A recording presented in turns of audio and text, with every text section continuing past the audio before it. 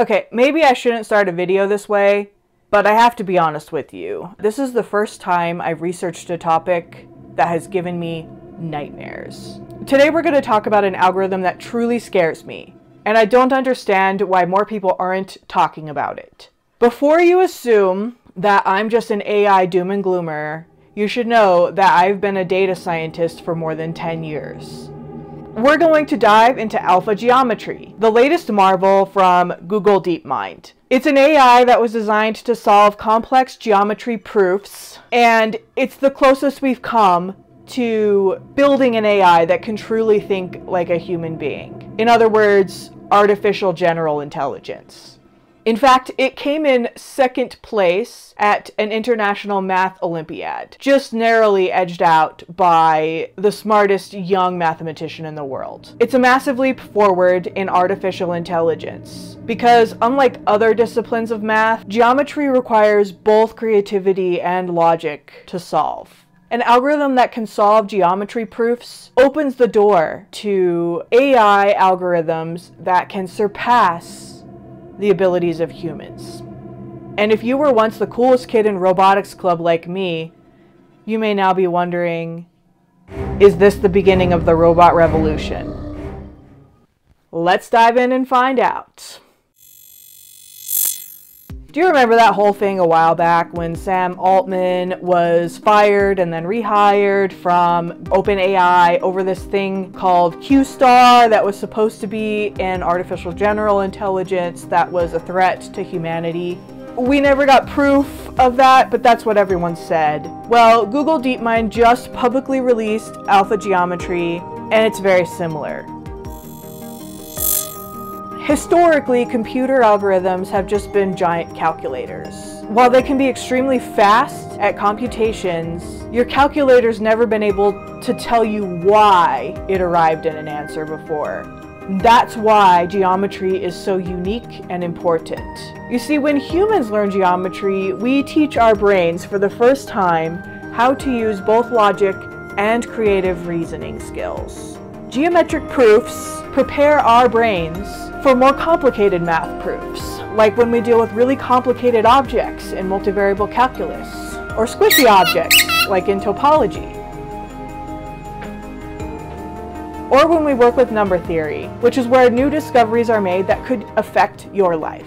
While calculators and algorithms have been helpful to humanity, it has always taken a human mind to discover a new type of math. Like, for example, it wasn't a calculator that discovered calculus. It was these two old dudes. But if we can teach an algorithm to prove geometry, how much longer will it take for it to discover things that have so far been out of reach for humans? Okay, so now that you're probably just as scared as I was when I first read this paper, I want to invite you to come out from under your desk, sit back down in your chair, and take a deep breath.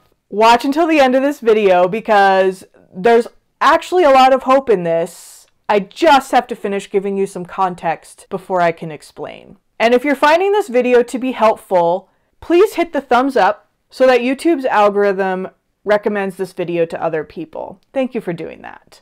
So if you're new to this whole artificial general intelligence news cycle, you might not know that this is not the first time that Team DeepMind has been able to build an algorithm that could do something that we previously thought was impossible for an algorithm to do. Back in 2016, which was only 8 years ago, but in machine learning time, that's about 100 years. That was when they made an algorithm called AlphaGo. It was a gaming algorithm, and there's actually a surprisingly interesting documentary about this on the Google DeepMind YouTube channel, which I will link in the description. Now, Team DeepMind has always been interested in creating gaming algorithms, and we're not talking about them beating me at gaming, we're talking about professional gamers. At Google DeepMind, we've always loved games. Go, chess, even video games like Atari. Playing any game well is about assessing your environment, planning your next move, and making good decisions. We wondered, What if an AI program could do all this with zero help from us? No game strategies, not even the rules. So, we built it. An AI program that taught itself how to play games, win games, and then how to do it in the smartest way. We all know what chess is, but that's not what DeepMind wanted to tackle. They wanted their algorithm to play the ancient Chinese game Go. The goal of Go is to surround more territory than your opponent. Like with all games, there are lots of very serious players of Go, and AlphaGo beat the highest rated professional Go player in the world 4 out of 5 times. AlphaGo uses reinforcement machine learning.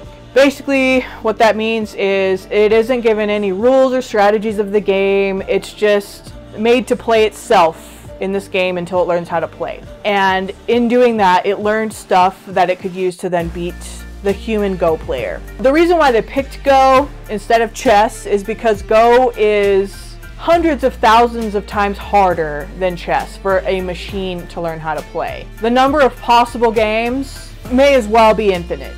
Most of the moves in Go are based on human intuition and creativity, so the algorithm couldn't just memorize every possible move and then play based on probability. It actually had to think creatively. So DeepMind engineers took the AlphaGo algorithm and combined it with a large language model. You may have used one of these before. The most common large language model is OpenAI's ChatGPT platform, which is useful for helping your kid with Common Core math that you never learned in school. OpenAI, once again, remember, they're the people behind that whole Q-star thing that we talked about before. This combination of algorithms between the reinforcement learning and the LLM could be the next giant leap toward building an AI that can solve humanity-changing problems like quantum gravity, fusion reactors, interstellar space travel, maybe even time travel. Okay, so those issues are still quite a long way away from being solved. So far, alpha geometry has only shown that it's possible for an algorithm to generalize problems and discover new theorems at a high school math level. But the point is, this is still a giant leap forward.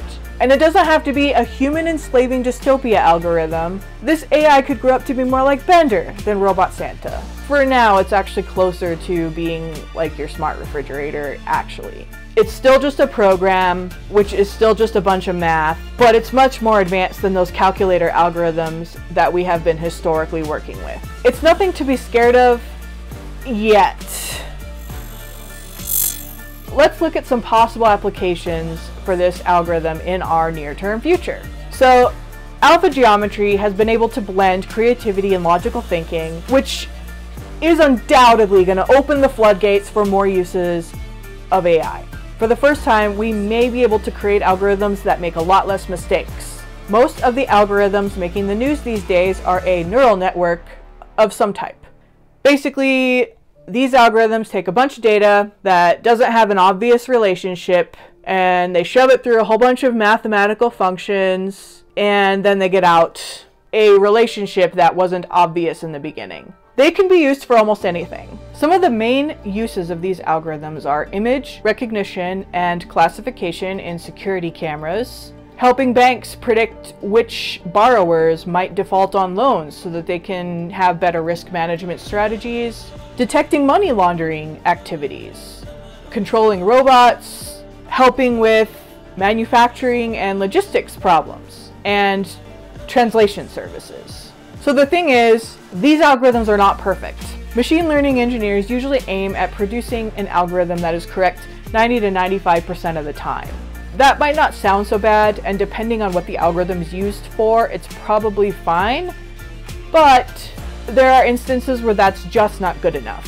For example, do you want your driverless car to only hit 5 to 10% of children that dart in front of it in the road? I'm guessing not. I'm not working on driverless car technology, but I think one of the major hurdles that people working on driverless cars have to overcome is how to get the algorithm to adapt quickly enough to an abrupt change in its environment. This is something that a non-distracted human being with instincts and critical thinking can easily do. Algorithms like alpha geometry that can be creative as well as logical could potentially be useful for driverless cars if engineers can figure out how to make them process information as quickly as human instincts. Right now, it takes alpha geometry longer to prove math than it would take a human. So that would have to be fixed before we can use this in driverless cars. So another example would be algorithms dealing with credit applications. Let's look at a hypothetical mortgage application for a human being living in 2024. This human might not be able to get the loan that they have applied for and that they are probably eligible for. Algorithms, being based on statistics mostly, are backward-looking in nature. They have a hard time evolving and learning new things as culture and their environment evolves. There isn't a lot of past data available for certain demographics of people, which can cause the algorithm to say no to a potentially really good candidate, this human, because it doesn't have any data about whether or not a non-binary person will pay their mortgage or not. We can see that the 5 to 10% of mistakes that algorithms tend to make most of the time affect minority groups the most, which is not something that we as a society should be willing to accept. Usually, after an algorithm makes a mistake, whether it's a minor mistake or one that could potentially have life-altering ramifications to a person, the machine learning engineers have to make adjustments to the code after the fact, after the mistake's already been made. And these are often mistakes that a reasonable human wouldn't make. Google's breakthrough with alpha geometry shows that we can now do 3 essential things. Alpha geometry uses synthetic data. What the hell does that mean, right? It means that we're able to expand the data set beyond just what was provided to the algorithm. So in the case of the mortgage, we would be able to have the algorithm learn that being non-binary does not affect whether or not someone's going to pay their mortgage. This is something that we weren't able to previously do with things like supervised machine learning or even just regular old neural nets that we had previously built. Alpha geometry, or whatever algorithm it morphs into, can be more creative about how it solves problems and think into the future to make decisions. So that would potentially help with the driverless car issue, where it can be like, oh, I need a creative solution, let's dart out of the way, just like a human being would potentially consider. It can fix its own mistakes without having a human intervene in the code. And these things can be, in my opinion, a great addition to society, solve a lot of problems that we currently deal with, but we do have to be really careful not to let this algorithm learn things like how to break our encryption, or figure out our nuclear secrets, or enslave humanity. Maybe one day, algorithms will make less mistakes overall. Now, I haven't shown you specifically what happens to cause an algorithm to make a mistake. And that might be an important thing for you to consider if you're still skeptical about alpha geometry, neural networks that are similar, or even just algorithms and machine learning in general. Now, I actually have an entire video about how my adorable genius dog tricked a neural network into making a mistake and classifying him as a human being. You can watch it by clicking here.